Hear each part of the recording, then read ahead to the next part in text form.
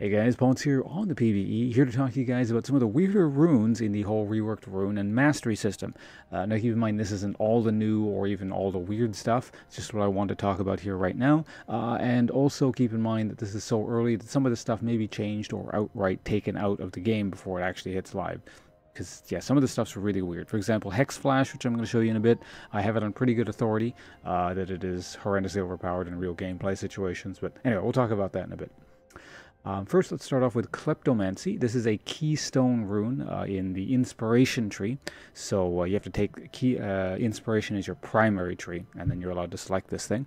So let's just read it off. After casting a spell, your next attack grants bonus gold. It grants 5 gold. There's a chance you'll also gain a consumable.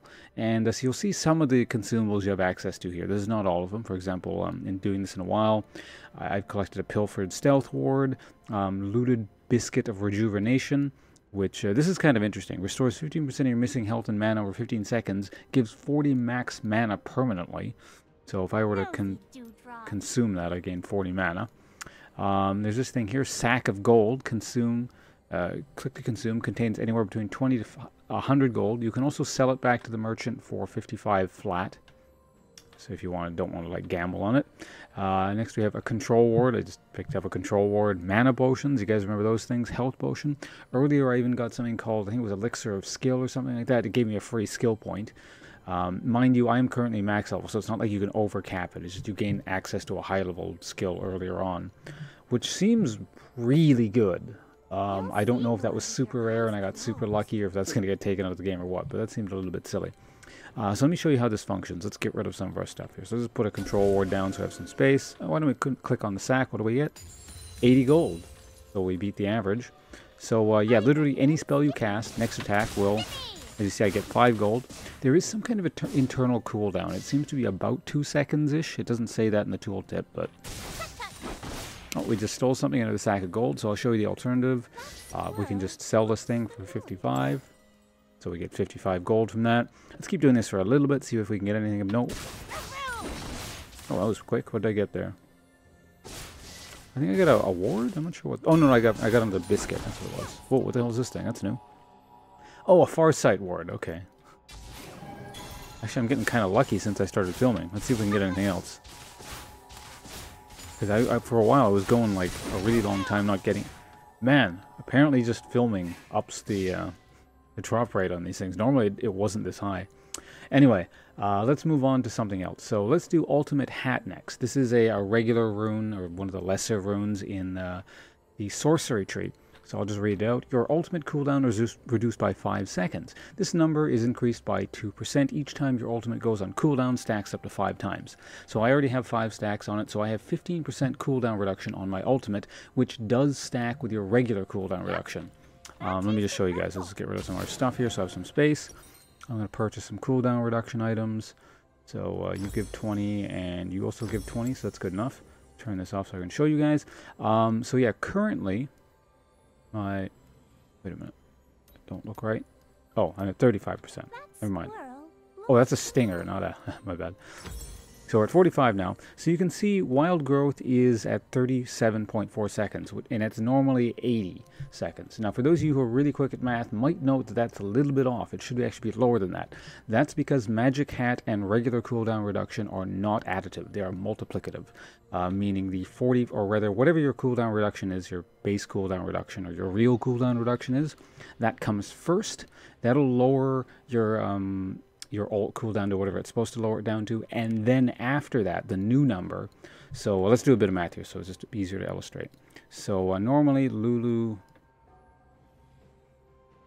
let me change to, you guys can see that a bit better. So this is my calculator. So normally Lulu ult is 80 seconds, right? So 40% cooldown reduction would be times 0.4. So we'll reduce cooldown reduction by 32. So 80 minus 32 equals, so the new cooldown reduction, wait, let me restart, sorry, my bad, I messed something up there. So 80 times by 0.45 equals 36, there we go, sorry, because I have 45 cooldown reduction. And then so 80 minus 36, the cooldown reduction would be 44 seconds. Now, on top of that, it is 15 extra cooldown reduction on it. So 44 times by 0.15, it would reduce it by 6.6. So we have 44 minus 6.6 equals 37.4. Now the numbers match up. So yeah, just keep in mind, it will get your alt cooldowns very, very low when stacked with regular cooldown reduction. So you guys might have some ideas there from stuff like Lux, etc., who will like have really low cooldown reduction, or even champions that reset off of it. But yeah, if it was just straight up 45, so it was just straight up additive, and it was 60 cooldown reduction, it would have been times by 0.6, so it would have reduced it by 48. So 80 minus 48 would have been 32, which is, not massively different, but keep in mind that that's how the math does work. All right, so that is Magic Hat for you guys. Next, let's move on to Hextech Flash Traption. God, that is really hard to say. While Flash is on cooldown, it is replaced by Hexflash. Hexflash, channel for 2 seconds to blink to a new location. Cooldown, 20 seconds. Goes on a 10-second cooldown when you enter champion combat.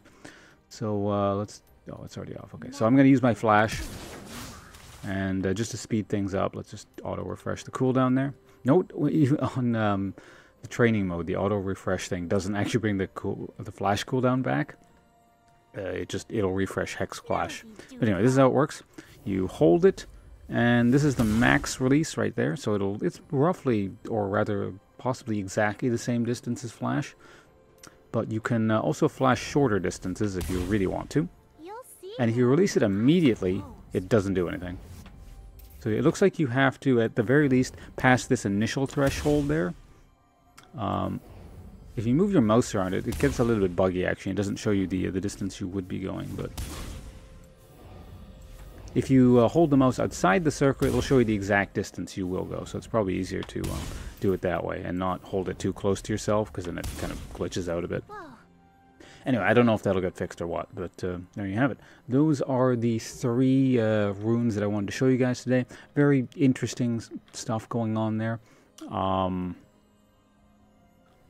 don't know how this is going to fit into the greater game, rather balance-wise, how it'll fit into the greater scheme of the game, but certainly some interesting stuff going on there.